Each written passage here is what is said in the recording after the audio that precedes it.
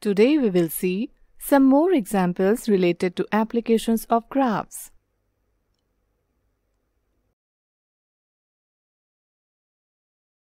The train 1 leaves from city A to city B at 8 am.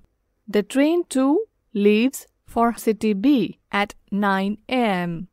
The journey of both trains are represented in the form of graph. Study the graph to find the answers to the following questions. At what time did the two trains come together? The graph drawn for the two trains meet each other at 10 am, indicating that the two trains must have come together at 10 am. For how long did train 1 stop during the journey? The graph of train 1 is a horizontal line from 10 am to 10:42 am. That is, there has been no change in the distance travelled by train 1 during this time. Therefore, we can say that train 1 stopped from 10 am to 10:42 am during the journey, which means train 1 stopped for 42 minutes.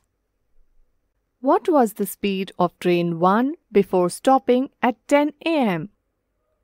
Train 1 has covered a distance of 100 km in 2 hours before stopping. In this way, the speed of train 1 before stopping was 100 km per 2 hour, equal to 50 km per hour. When train 2 reached city B, how far was train 1 from city B? Train 2 reached city B at 12 pm. At this time, train 1 had covered a distance of 190 km, so 300 km minus 190 km equal to 110 km. So, distance of train 1 from city B was 110 km. Next example, the price of 1 liter of milk is Rs 40. So, represent the price of 2, 3, 4 and 5 liters of milk as a line graph. If the price of 1 liter of milk is Rs 40, so the value of 2 liters of milk is Rs 80. The cost of 3 liters of milk is Rs 120. The price of 4 liters of milk is Rs 160 and the price of 5 liters of milk is Rs 200. We will represent this data in this way. Now we will draw the graph for the table. Draw two perpendicular lines on the graph paper. The horizontal line is the x-axis and the vertical line is the y-axis.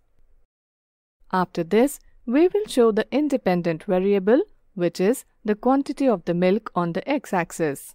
Scale for x-axis, 1 unit equals to 1 liter. The dependent variable on the y-axis will denote the price of milk. 1 unit equals to Rs 40 for y-axis.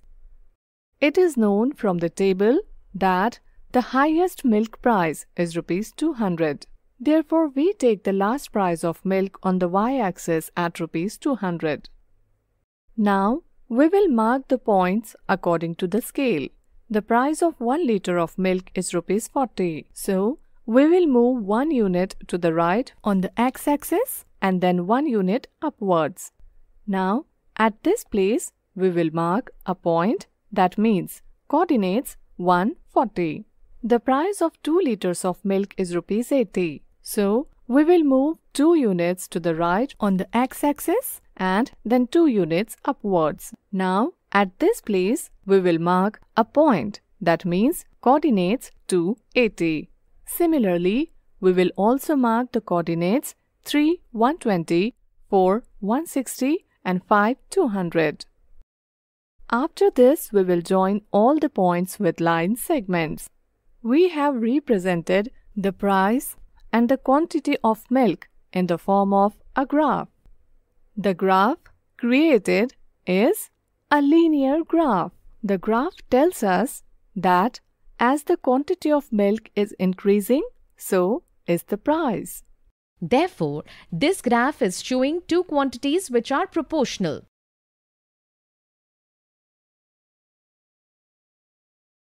Today we have seen some more examples related to applications of graphs.